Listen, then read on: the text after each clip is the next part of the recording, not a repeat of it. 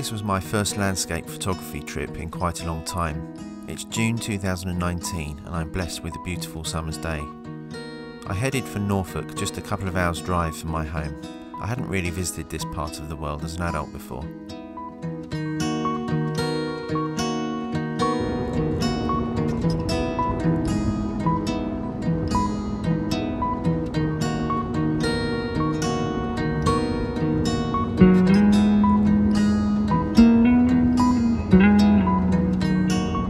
My first stop was Horsey Windpump.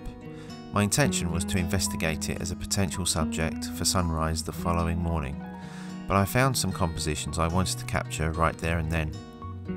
Horsey Windpump is just over 100 years old, and like many wind pumps in the area, it is a drainage mill, but has been restored over the past number of years to full working order by the National Trust.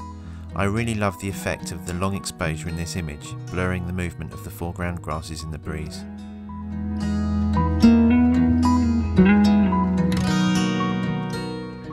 Next, I made my way to the coast at Caister-on-Sea. I'd heard about some zigzagging groins leading into the sea, and I thought they'd be worth considering for a minimalist sort of long exposure.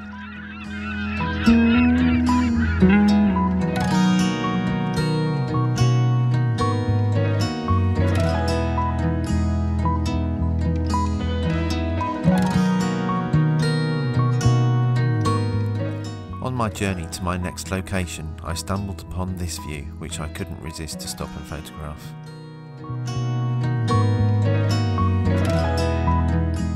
When I reached Thurn, a beautiful little village right in the heart of the Norfolk Broads, the Thurn Dyke Drainage Mill made for a stunning subject, with the whitewashed structure contrasting against the brilliant blue summer skies above, with pleasure boats gently sailing along the River Thurn.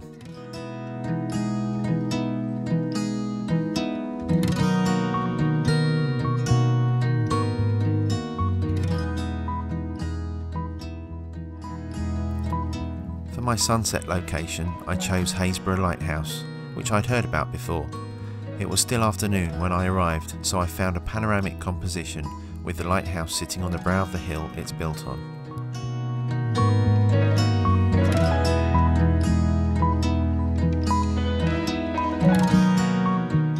I also experimented with some infrared and black and white images of the lighthouse too.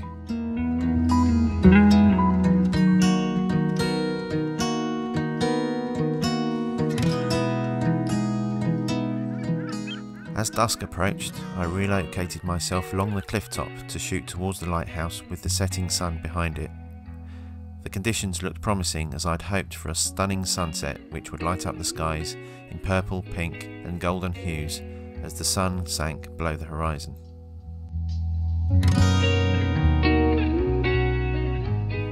During the blue hour and before calling it a day, I returned to the lighthouse itself to capture another simple shot, this time with the light shining from the top.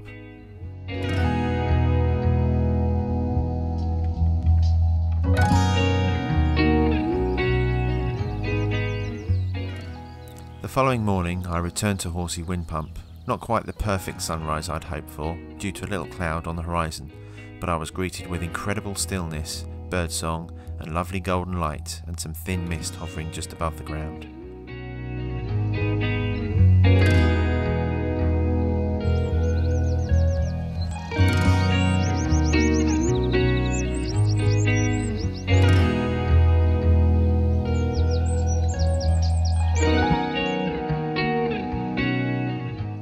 Just a quick visit to the coast again before breakfast to capture a simple shot of the beach and to experiment with an abstract utilising intentional camera movement.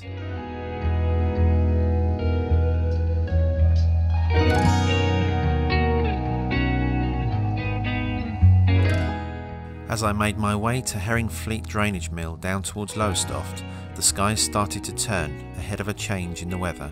It was still very balmy though, and a reasonable walk took me to my location.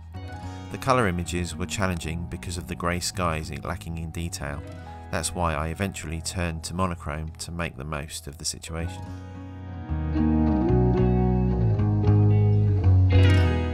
Could I squeeze in one last location before the rain arrived? I headed back north to Turf Fen Drainage Mill, hoping for a break in the clouds, but the rain and I arrived at the mill at the same time.